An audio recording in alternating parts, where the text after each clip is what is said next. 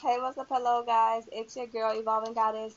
So, I just wanted to do a quick YouTube video for all the signs. So, this is going to be, you know what? This is going to be for my Leos. All right, Leos. Let's see what y'all talking about for the month of January. What does Spirit need y'all to know?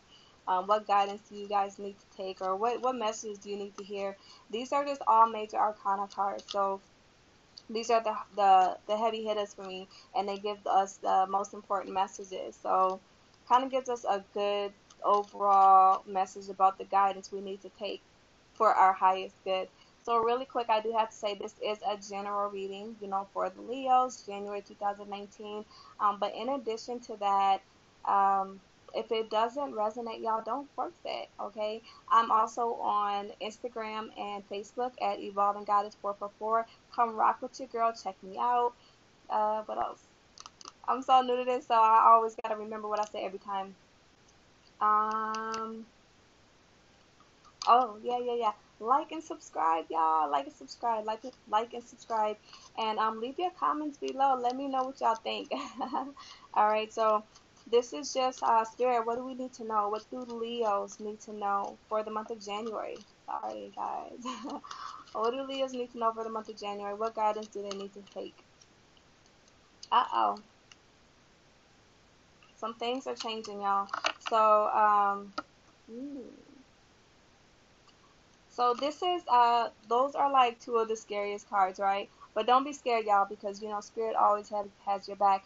The Tower card only means that something that you've been building, the foundation wasn't solid, right? So in this Tower card, the tower is built on water. So old things are dying to bring in better new things that are going to be built on a more solid foundation. So I know a lot of times, sometimes the old me be like, I know what I know and I can do it the best way. But this is Spirit coming in saying, hey, well, we know what we know and we can do it even better.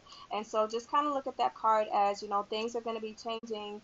Um, Maybe what you felt worked best for you is not working best for you, and that's the reason why universe is going to come in and shake it up. So although it may bring a time of challenges or may make you feel uncomfortable, just know in the back of your mind that everything that's happened is supposed to happen, and it's only to bring you better, bigger and better things, okay? So I don't know if this is pertaining to a toxic relationship or, self-doubt, lack of self-love, um,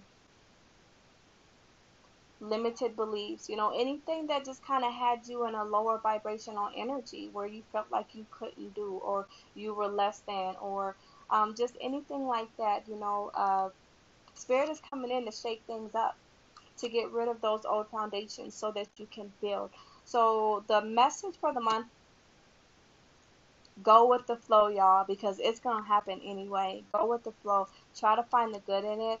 And anytime I see the devil card, I always got to speak to self-love, because that could be a relationship, it could be a job, it could be anything that does not align with your heart, right? So your heart is your best friend. It's always going to speak to you. So follow your heart, okay?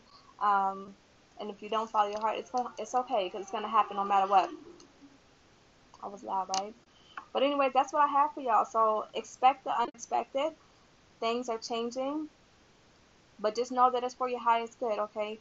So from here, you'll be able to rebuild and rebuild on a more solid foundation. Blessings on top of blessings from there, okay? So go with the flow though, because if you don't go with the flow, guys, it's not going to be too good. All right, so expect the changes, and be ready to build, be ready to rebuild. All right, Spirit has your back. All right, so I'll talk to me. I'll talk back. Peace.